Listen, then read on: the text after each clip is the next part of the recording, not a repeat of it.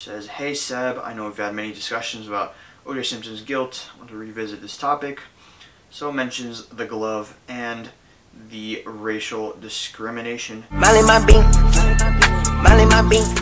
Alright, welcome back everyone to the channel. Today we are going to be building a AI email application. And this time I'm actually gonna, walk you through the code and how to actually create one of these things on your own, because in the last video I kind of just demonstrated an app instead of actually building it out. So this time we'll kind of show the more in-depth process of actually making the thing.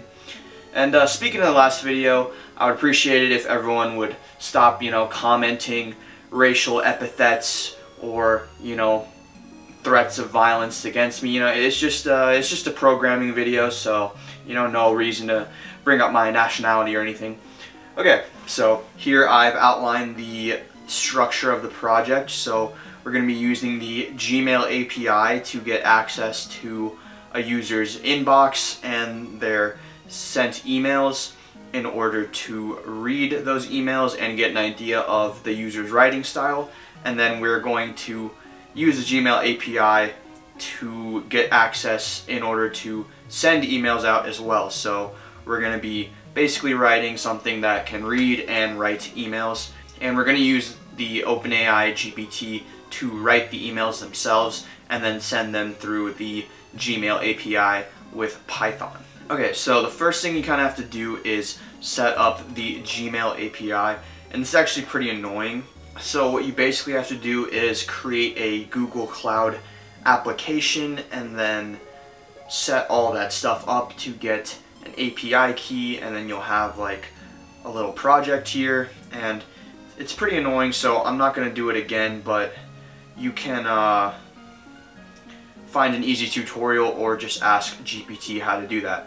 Okay, so in the project I've already created, make sure the Gmail API is one of the APIs that is enabled. Okay, so to give yourself access to your own Gmail API, you're going to go into credentials and find this OAuth client IDs, and then you're going to create a client ID for a desktop application, which means you can access the Gmail API from your computer without having to use a browser or anything.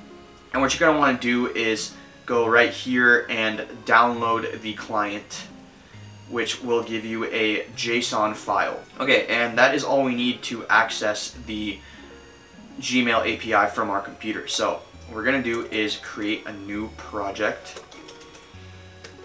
We're going to call it email OpenAI Python. Then we're going to open that up in VS Code.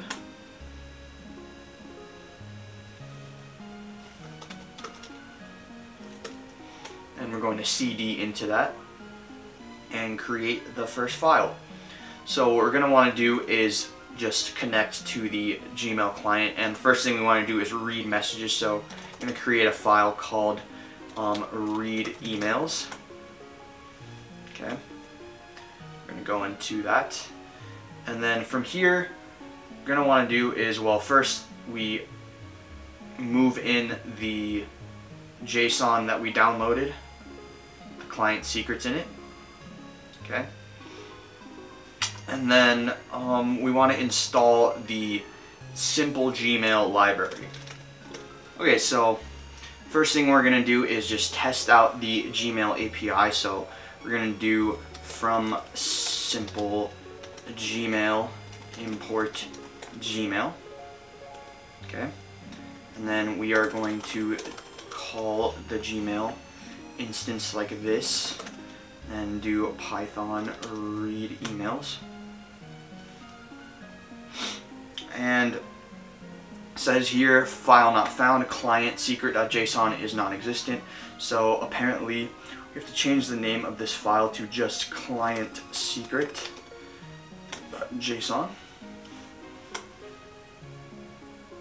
And from there, you should be able to authenticate your account and allow your application to use whatever code you send it.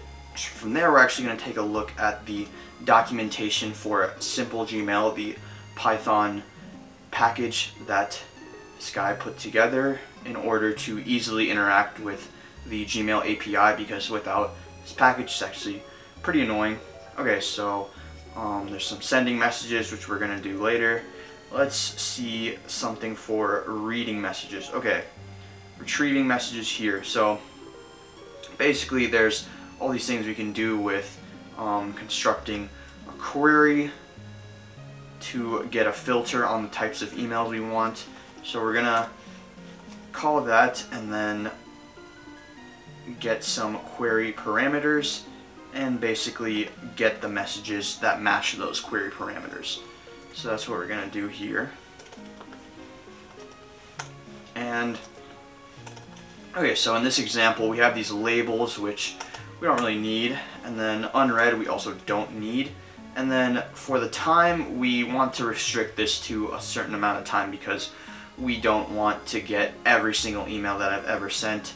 So we're going to do, in terms of years, we're actually going to try to get some emails from high school. So we're going to do older than 4 years and newer than 6 years. Okay? And we're going to get sent messages, just like that. And then for message in messages, we're just going to print the message. And I mean, there's a lot of different parameters we can print. We're going to do something like this. So just going to copy this whole loop here. So for message in messages, we're going to print out recipient, sender, subject, date, snippet, and the message body, which we can actually skip for now because sometimes there won't be a message body, so we're going to deal with that in a second.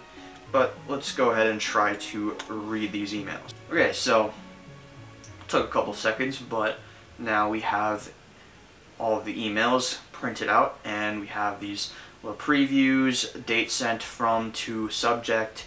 So I just want to give the AI an idea of what I kind of write like, so let's create a file called emails samples.txt, and then once we get an email, we're actually just going to write the little message body to this text file. So we're going to use Python, and Python is great for this because it has the with open email samples.txt read.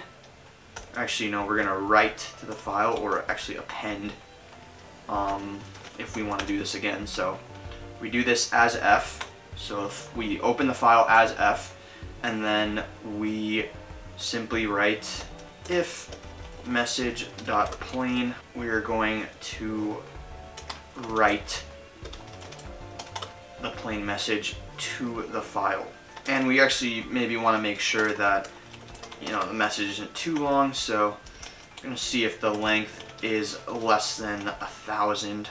We can write it to the file, just in case we sent some insane email that we don't want in our possession.